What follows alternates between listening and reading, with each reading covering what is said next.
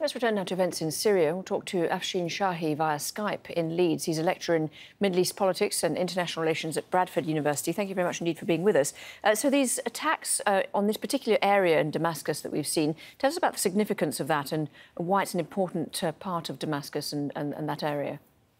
You have to remember that this kind of protracted conflict is taking place on so many different levels, as well as kind of the proxy as well as double proxy nature of the conflict. There is a multifaceted propaganda war taking place in Syria. And what happened today in Damascus obviously has a lot of propaganda and symbolic values for the Islamic State. Syeda Zainab is a very important religious site for Shiites. And if you do look at the legitimizing narratives of the key allies of President Assad, like Hezbollah and Iran, they initially said they're going to enter this conflict in order to protect the Shia sides like Syeda Zainab, which is only 6 miles away from the center of Damascus. So anytime ISIS, and this has been happening actually quite frequently this year,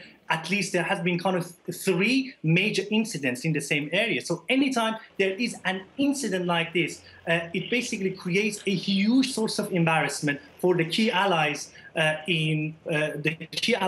the Syrian regime, like Iran and Hezbollah. And obviously, particularly for Iran, it has some serious internal political implications. We have to remember that now the cost of war for the Iranian regime is rising, and is rising very fast. At least about 700 Iranian soldiers have been killed, and some sources suggested that about 1,500, I beg your pardon, a third of Hezbollah fighters either have been killed or injured this war. So any incident like this can have a serious propaganda value for the Islamic State. What about, I mean, Islamic State or ISIL has claimed responsibility.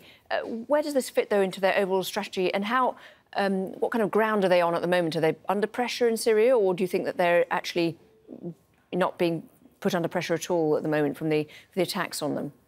Yeah, I mean, this is a very important moment, because as we speak, they are under a great deal of pressure in Syria, in places like Manbij, as well as Iraq, in places like Fallujah, as well as Libya.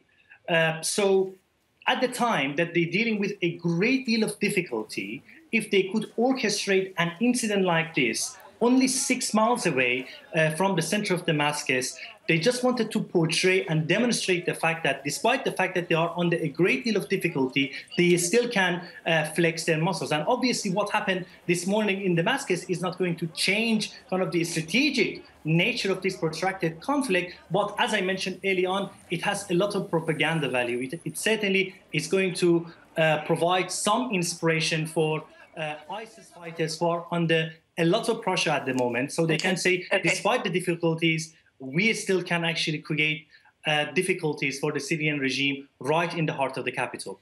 Afshin Shahi, thank you very much indeed for your thoughts on that. Thank you.